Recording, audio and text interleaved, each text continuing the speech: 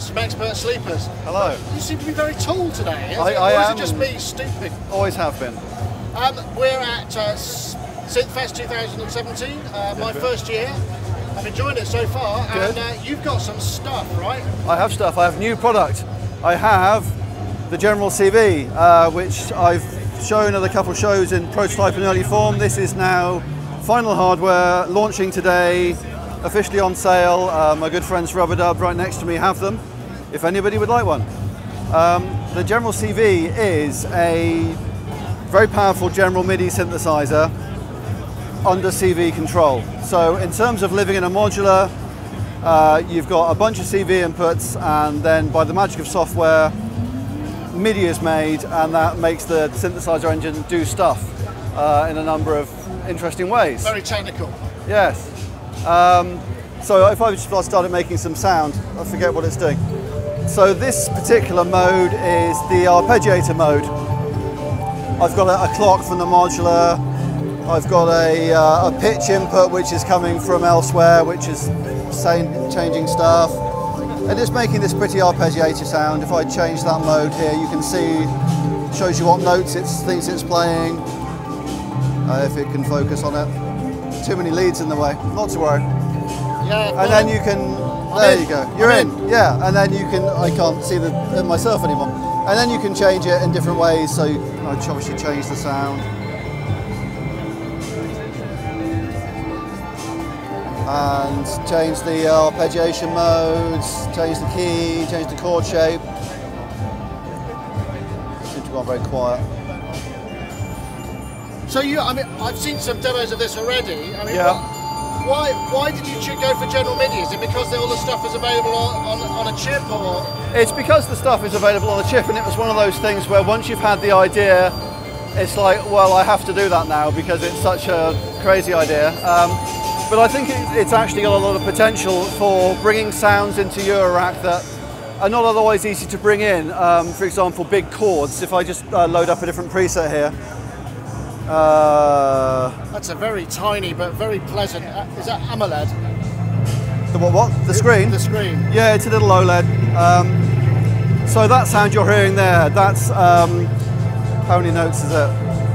It's a 3-note chord played on 3 different sounds, transposed by octaves, different sounds, with the reverb and chorus you get from General MIDI.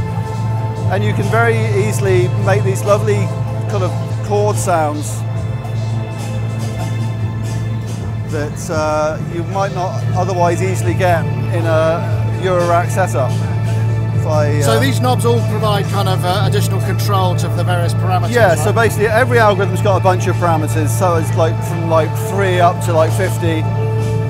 You've got these 5 knobs, so you've always got live control over 5 different things, 7 CV inputs, so you've got CV control over 7 things, and a couple clock inputs as well if you need them.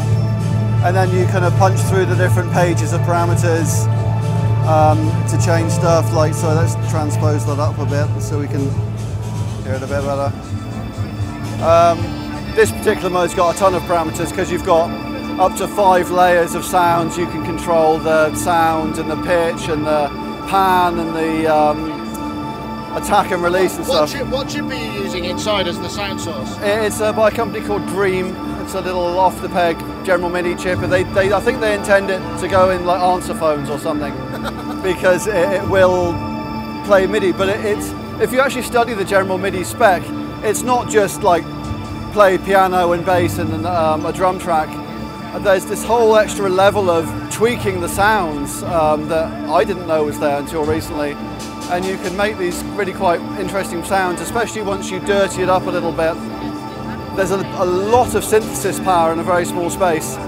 And my job as the module designer is to bring that under CV control so that in a modular context you can access that power in useful ways. So I've shown you arpeggios and chords. Another useful thing you can do is play Midi files. It's got a micro SD slot here. Again, struggling to focus. There we go, there it is. Little micro SD card. So if I load that, and then I need to give it a gate from somewhere to, there we go. Let's just get rid of it.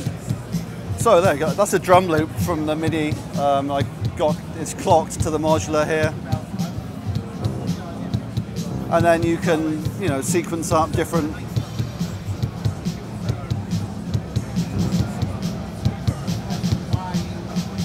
And I guess you could process that all after with more modular stuff if you. Yeah, exactly. So here, I mean, I'll take a CV from my FH1, which is connected to this keyboard, and then if I just remind myself where I need to plug that in, then, I mean, this is the keyboard. You can imagine this was a modular sequencer like a Rene or Metropolis or whatever, and then just by pressing, I've basically got the scaling map so that semitones map to the different MIDI files in the queue. So you can sequence the MIDI files that you're going to have playing just by,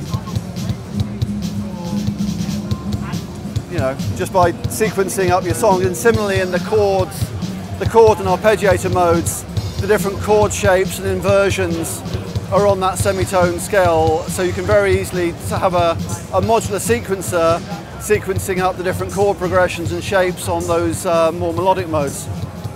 And then the other mode that I think I've shown before at other shows is like a VCO mode, where you can basically treat the module as a VCO and give it a CV, and it will continuously emit a sound like a modular VCO would, but the sound source is a potentially very complex General MIDI layer of stuff. But in the modular context, it behaves like a VCO. So this is what's there now.